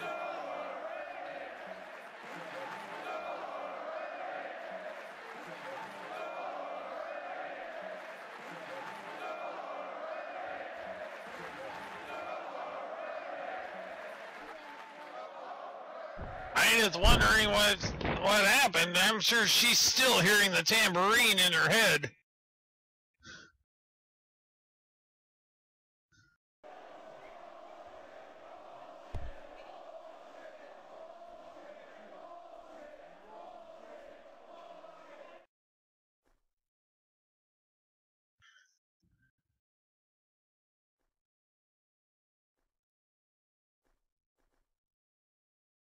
Well, looks like we got one match left here, and that's our main event. And I believe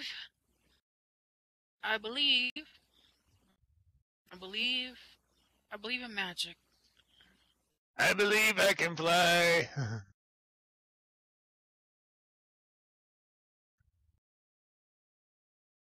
Well, in a quick recap of today's show, in our first match, let's not think about our first match too much, but the SLCW Women's Champion Whiskers Savage lost the belt to Kendra the Showgirl. In our second match, Jamal Yeah, it was a tough match. The phenomenal one is our first qualifier for the Elimination Chamber at Blizzard, which will be coming up in about a month. Mark your calendars for about a month. And then Heidi Himmel came out and made Nina cry for no damn good reason except that she's a meanie poopy head. Then our third match, Wade Bonds was our second qualifier for the men's Blizzard elimination match. And we just saw a terrible travesty of justice as Heidi Himmel wins against Andrea Dalka by DQ because all of her cheating isn't noticed, but Andrea gets mad and boom, she's out of there, DQ. And here we go.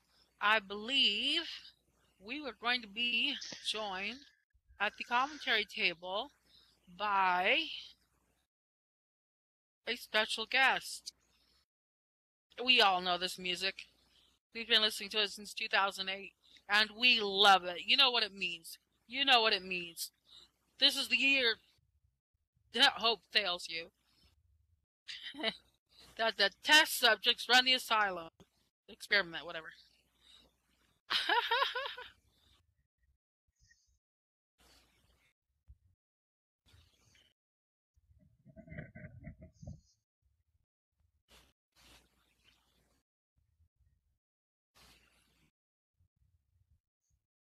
That's right.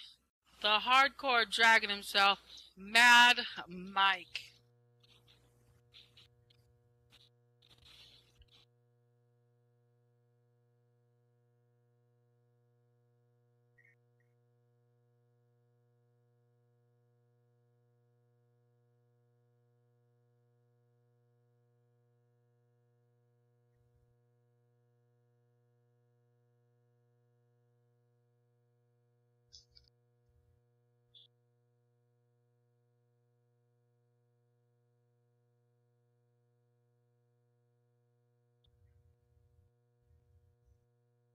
There's a seat.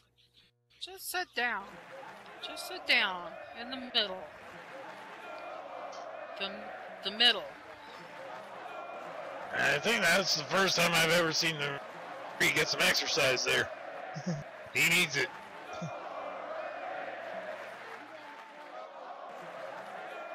Well, more than tap, tap, point, click. And our first competitor tonight, hailing from Elm Street, weighing in at 218 pounds, standing at a height of 6'1", he is Jack O'Lantern. He is your SLCW Men's Champion.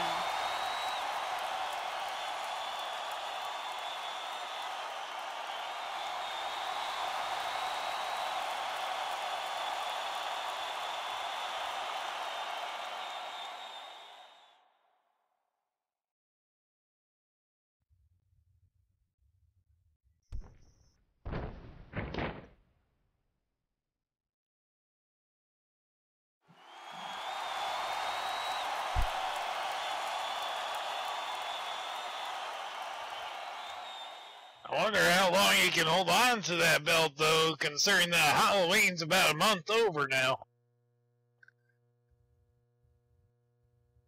He's not just powered by the magic of Halloween. He is Jack O'Lantern. And his opponent tonight, hailing from Swansea, Wales, weighing in at 195 pounds, he is your DCWF Men's Heavyweight Champion, the Celtic Dragon, Mythal Wacek.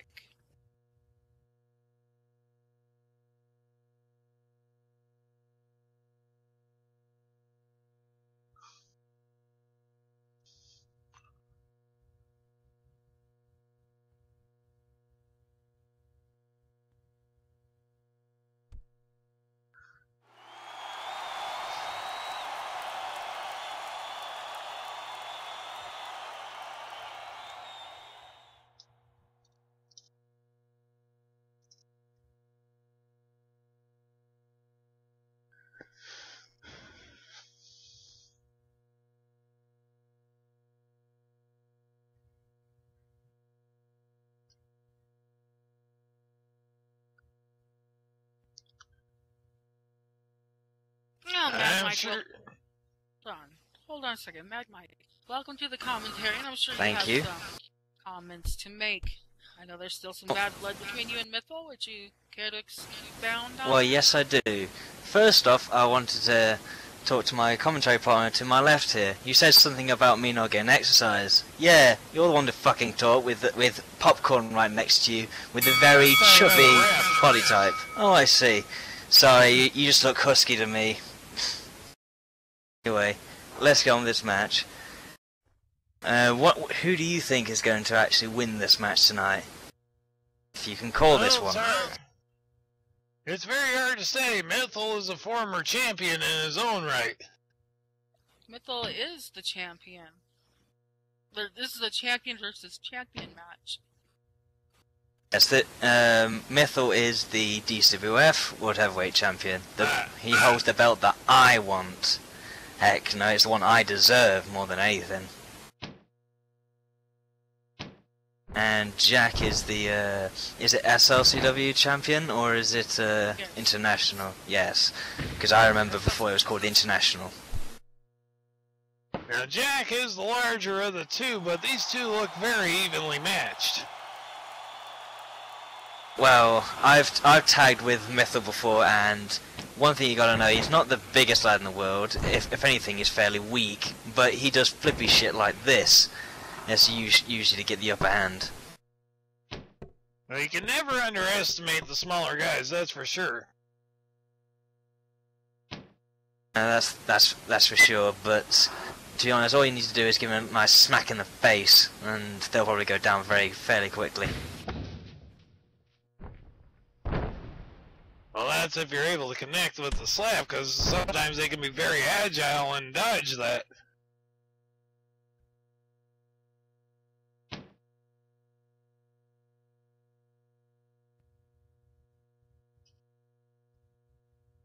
Yeah, well, what Jack needs to do is ground him. He needs to take him down. needs to slam to the floor and hit him in the face constantly, or just wrench in the submission. Take out his legs. I say go for ankle locks and shit. Well, you talk about grounding. What about taking away his TV? His TV. Just trying to bite dumbasses. And now he's going for a pin. 1, 2, and only a 2 count.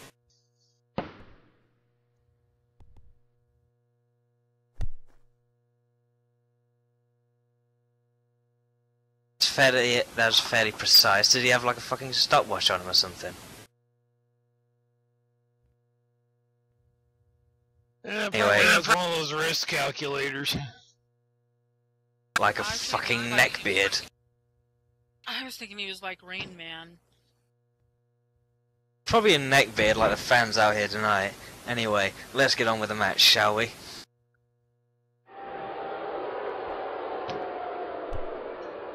Oh, shush, you are neckbeards. Now, Jack, Irish whipping Mythal into the corner. And BAM! Knees to the gut. Go on. Hit him in the solar plexus. Make him bleed. Pop his spleen.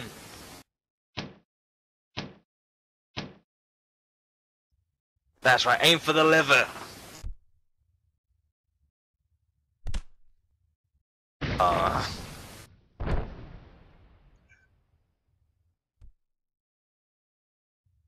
And Oh, Mitchell fights his Go way on. out.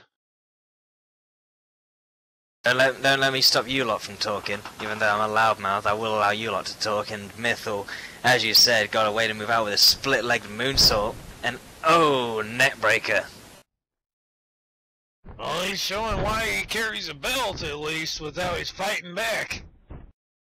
And only a 2 count. Thank God, only a 2 count. And a 2.4/pi count. Whatever the fuck he's got.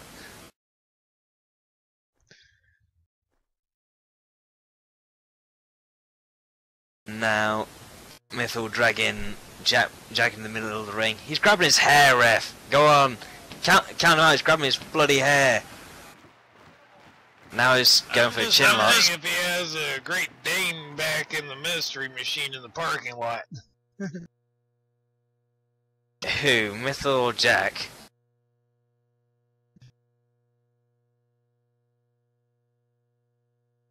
Gotta say, you watch too much Cartoon Network to be a full-grown man. And anyway, Mythal. He looks like Velma. Oh, that dude, the ref.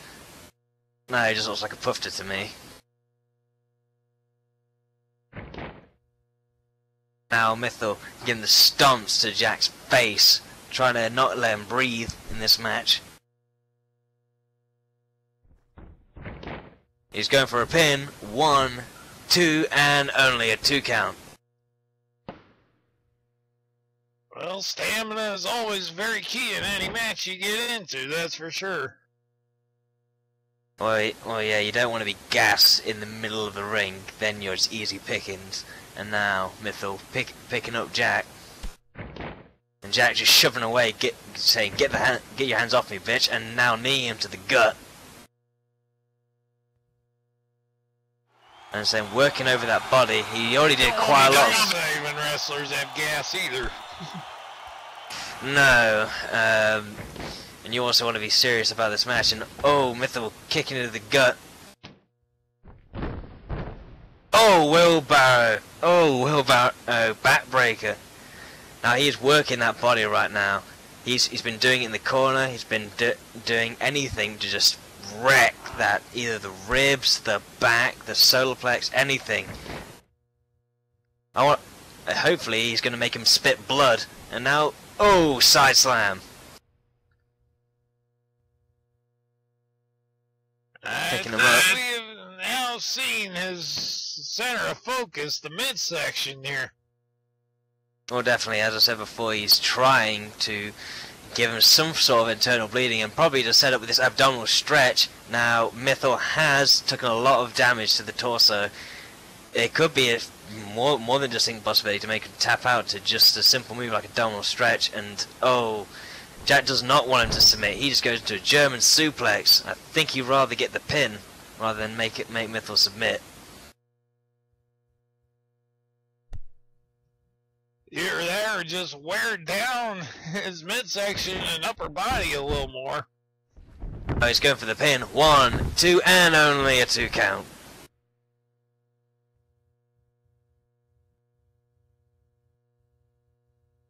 And 2.4/pi minus the infinity, or whatever the hell he's saying.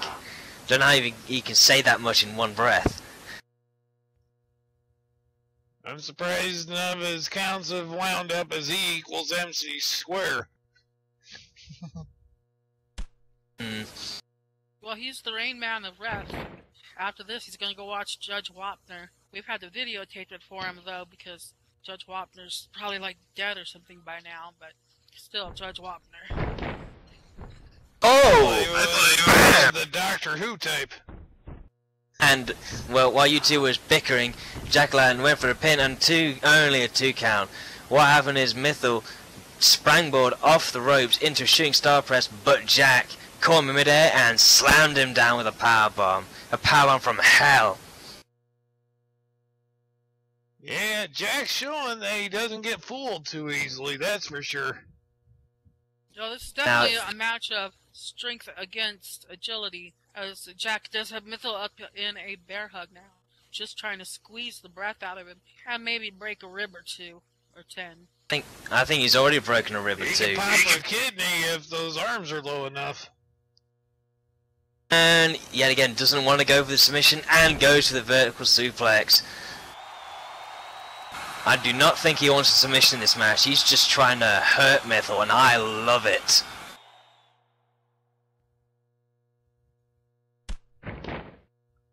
Yeah, Now Mythel Mythel, looking tender as a cube steak right now. Oh, Mythel super kick, and oh, that's good. A spine buster. Yeah, that super kick did not phase Jack-o'-lantern one bit. Anytime Mythel's trying to do any offense, Jack is just slamming him down, and I love it. And now he's lifting up for the gorilla press, and oh! Mythel, as Jack-o'-lantern was dropping him, Mythel catches him between his legs with a head scissors takedown. Now he's shooting off the ropes, and oh! Standing shooting star press. This is the flippy shit I talked about. Yep, a great show of agility from Mythel here. And off the ropes he goes. Well, I think Jack is going about it the wrong way by going for internal organs. If that is indeed his MO, he should be going in for the legs, because you can't flip and you can't kick if you can't stand up. Well, Mythel just did a Like one of the flanker. great legends once said, a one-legged man in an ass-kicking contest never wins. Well, Mythel returned with all the abuse Jack's given him is all the abuse back, and within 30 seconds he did all sorts of flippy shit, shooting star presses, moonsaults off the ropes, and a split-legged moonsault off the ropes. Now, Mythel is convinced, and oh! 1, 2, Jack went for the roll-up. Mythel was surprised he didn't get the 3 count before, and Mythel needs to have his wits about him, but oh! Oh, Shining Wizard of the face.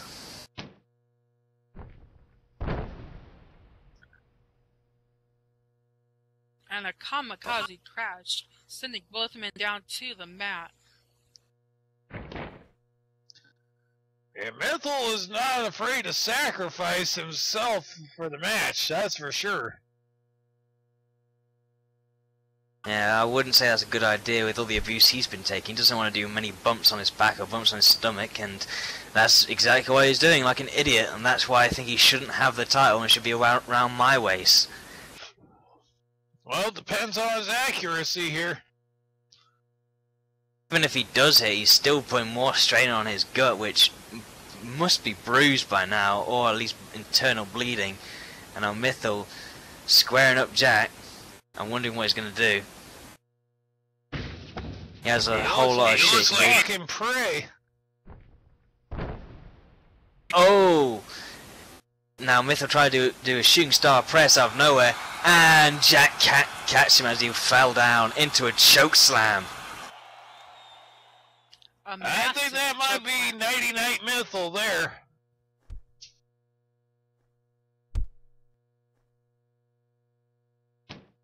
Wait, what's going on? How come Mike's getting up?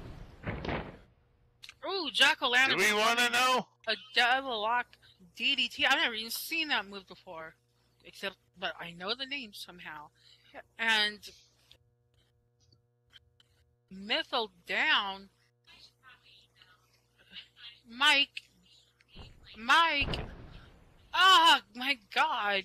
He just gave a big. He just attacked Jack. Jack-o'-lantern. What the hell? He just cost. Kept talking about wanting to hurt Mythal. Now he's going on after Jack here. Well, wait, but okay. No. That gives Jack the win by disqualification. That's probably why. But he's beating up on the wrong guy. If he wants to weaken Mythal so he can take the belt off, that doesn't make any sense. Mike is mad, and by mad, I do mean insane.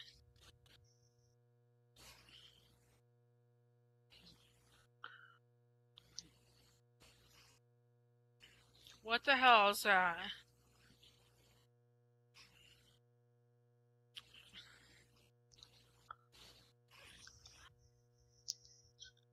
And what's in that bottle there? Here we go. Oh, that's vodka.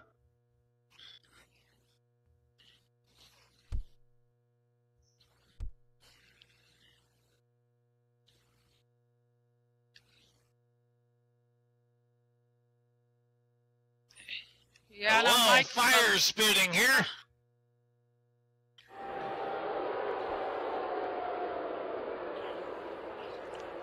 I don't understand, Mike.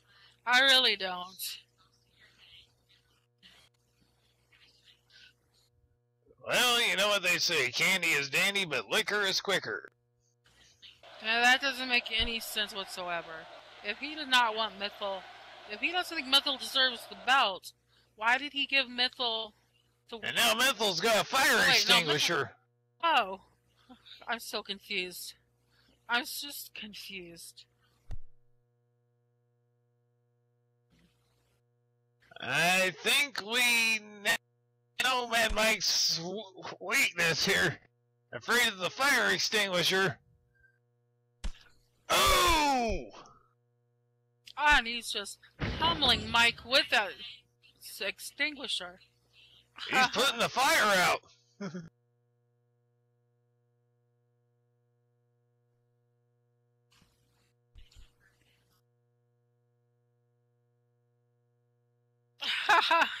Now he is spraying Mike with CO2 from the extinguisher. That is suffocating. Mike's already under a mask, and now he's covering it with carbon dioxide foam. I think he's trying to kill Mad Mike. Kill the dragon. Dragon on dragon. Kill him. He looks like a dragon exterminator there. Does he work for Orkin?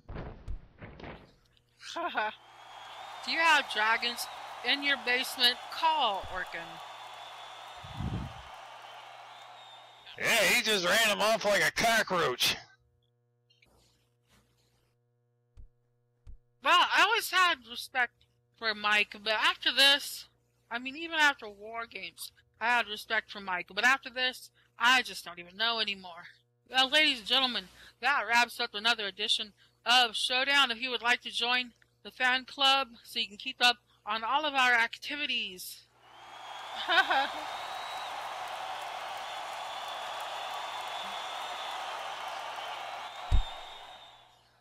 On all of our activities, including road shows, exhibition matches, charity shows, whatever else we might be up to. Say, hey, give me a fan tag, and someone here will help you get one. And also, if you liked what you saw and would like to help support the DCWF, because we do have bills to pay. There is a red donation box behind the commentary table here, affectionately known as that ass. So tap that ass if you got a Linden or 2 or 10 or however many you can spare.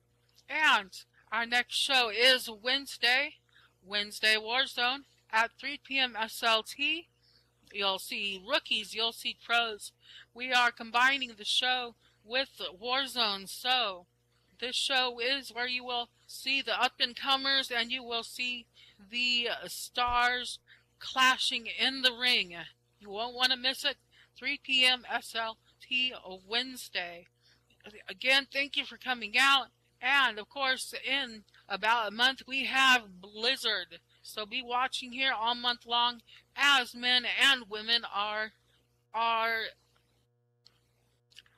sign up for go-kart races too, whatever, are qualifying for their respective Elimination Chamber matches.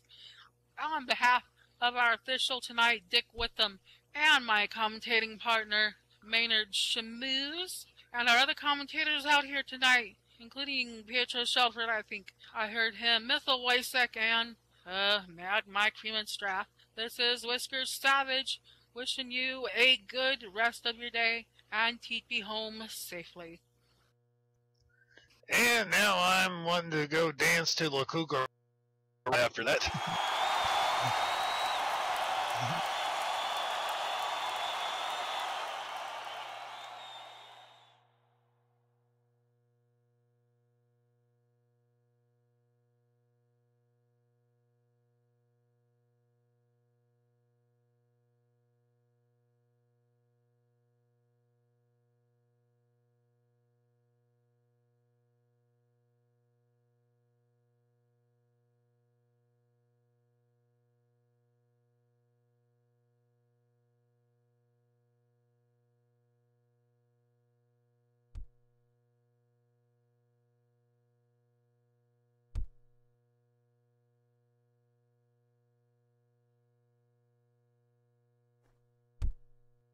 This video was filmed on location by Zarrakan Productions.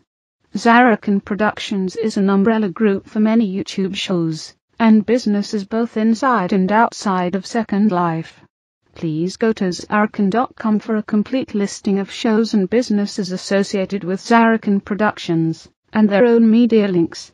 Zarrakan Productions shows have been organized alphabetically in playlists in a year, month, day format for easier video navigation. Multiple part videos have been named accordingly, starting with part 1, and the last video of a multiple part video series will have end as a part of its title.